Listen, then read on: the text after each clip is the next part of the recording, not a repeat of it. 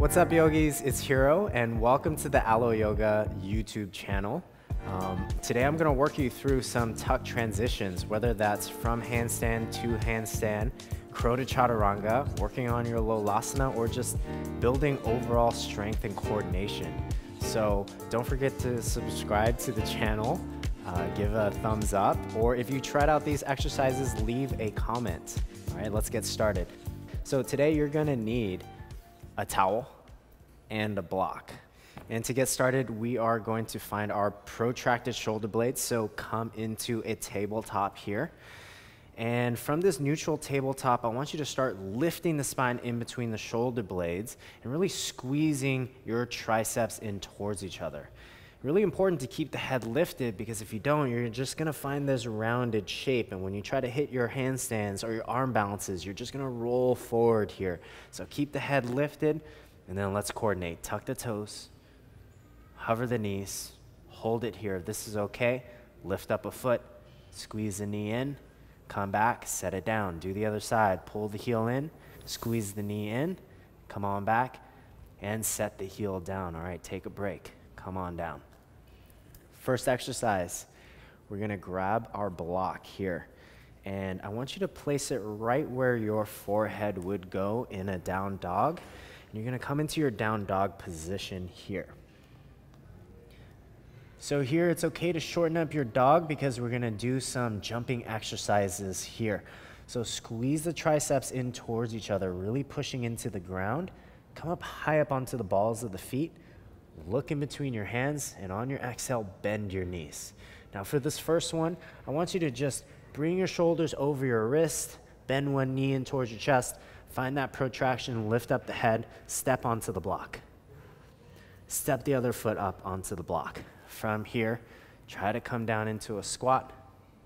Place the hands back down, step the left foot back, step the right foot back into this downward dog position.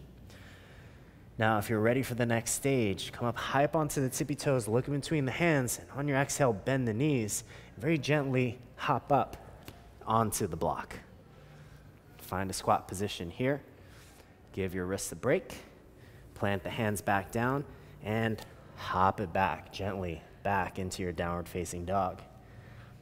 Now, if you want to test this out a little bit more, turn over into a higher setting again, right underneath the forehead, maybe your nose. Come up high up onto the tippy toes, look in between your hands. On your exhale, you're gonna bend the knees and gently hop up onto the block. From here, you can keep your fingertips down, especially if the block is wobbly. Plant the hands back down, lift up the hips, draw your heels in towards your butt, and come on back into your downward dog. Now, if you wanna get really fancy, highest setting, right underneath the forehead here. Come up high onto the tippy toes, look in between the hands. On your exhale, bend the knees and hop on up, nice and slowly, land on top of the block. Hop on back, downward facing dog. Come down onto your knees, take a break, shake out the wrists. And a lot of times we focus on stretching out the wrists, but instead, let's focus on building some strength up. So I want you to make two fists here and start to take circles in your wrists. Finding a lot of flexion here in your forearms, taking the circles into the other direction.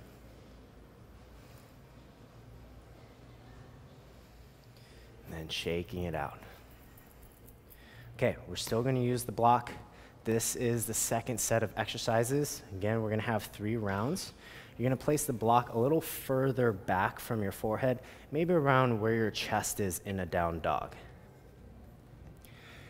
To make this harder, you could always walk it up forward a little bit, but from here, stage 1, I want you to come forward into a plank, draw your right knee in towards your chest, find that protraction, keep the head lifted, and you're gonna step the right foot in front of the block, step the left foot in front of the block, come up into the chair pose, plant the hands down, and here you're trying to not touch the block, so draw your right heel in, step it back, draw your left heel in, step it back. To make it a little bit harder here, we're gonna keep this in the lowest setting still. And this time we're gonna hop, so come up high up onto the tippy toes, look in between the hands here, and on your exhale, bend the knees and try to clear the block without touching it. Okay, so I touched it a little bit, but it's okay, you get the idea. Come up into this chair pose, and on your exhale, plant the hands down, come up onto the balls of the feet, kick your butt, hop it on back. All right, let's kick it up a notch. Come into the next highest setting here. Inhale, high up onto the tippy toes, look in between the hands. On your exhale, bend the knees, try to clear the block. All right, better. Come up into chair pose, give your wrists a break. Planting the hands down, rocking up onto the balls of the feet, trying to kick and clear the block here. Highest setting, this one is tough. And here we are not trying to jump around the block. Okay, we're trying to hop over the block. So really have to pull the hips over our shoulders, pull the heels in towards our butt. And if you touch the block, that's okay. Just have some fun and smile. So come up high up onto the tippy toes, look in between the hands. On your exhale, bend the knees. Kick, hop, try to land your feet over the block. Chair pose. Exhale, plant the hands down. Same idea. Come up onto the balls of the feet, try to hop, and land back down. As you can see, I hit the block, but that's totally okay. All right, give those a try. We're gonna move on to working on transitions with crow pose into chaturanga. A question that I get a lot, especially for a lot of people that are starting to work on their arm balances and work on it into their yoga flow. So here, we're actually gonna move the mat out of the way. Grab your towel, open up your towel. From here, you're gonna step onto the towel in plank pose. All right, from your plank pose, again, finding protraction in the shoulder blades, lifting up the head, trying to hold this plank pose as much as possible. You're gonna slide your knees in towards your chest. Come on up into this chair pose to give your wrists a break. Plant the hands back down, shift the weight into the arms, find that protraction, slide on back into plank. All right, if you wanna make this a little bit more challenging, you can lift up a leg, slide the feet in, set it down, come into chair pose. Plant the hands down, lead weight into the arms, pick up your right foot, keep this compression, hip flexor compression, knee in towards your chest. Slide it on back into your plank pose. And just to even it out, let's do the other side. Protract, hover the left foot, squeeze it in, set it down, chair pose. Plant the hands down, lean weight into the hands, hover the left foot, protract, slide it on back. Okay, so now if you have crow pose and you're working on crow to chaturanga or building a little bit more strength and consistency, this next exercise is gonna be fantastic. Come back into this plank pose, feet onto the towel, protract your shoulder blades, keep the head lifted, and then from here, slide the knees in. Now you're gonna take the knees into the armpits and start to bend the elbows, lean forward.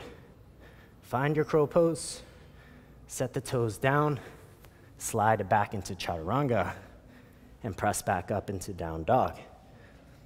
Come forward into plank pose, maybe hover a foot. If you wanna make this more challenging, slide the knees up into the armpits, bend the elbows, find crow pose, set one foot down, keep the elbows bent, press back up into plank, downward facing dog.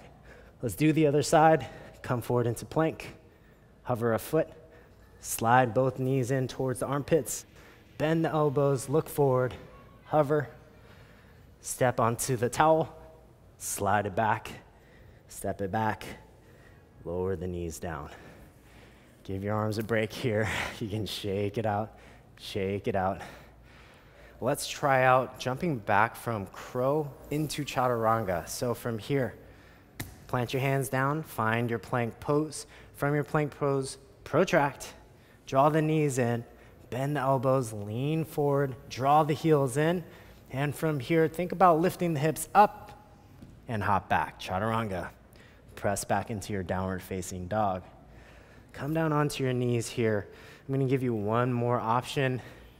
If you are really trying to build up your strength and you're working on Lolasana, or you're working on your press handstand and you have the strength, but you need a little bit of that shoulder mobility, here's a good option.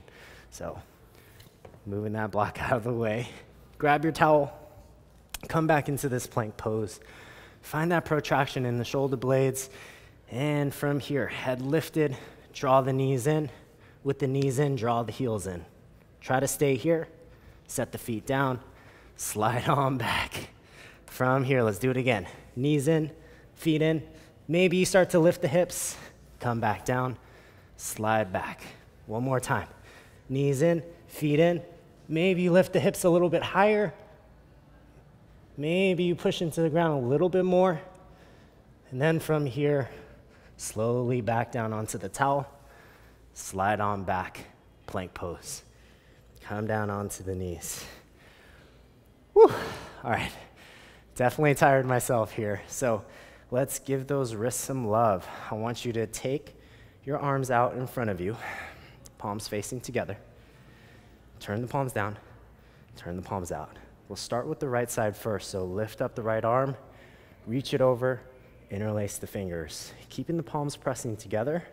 Take this part really slowly.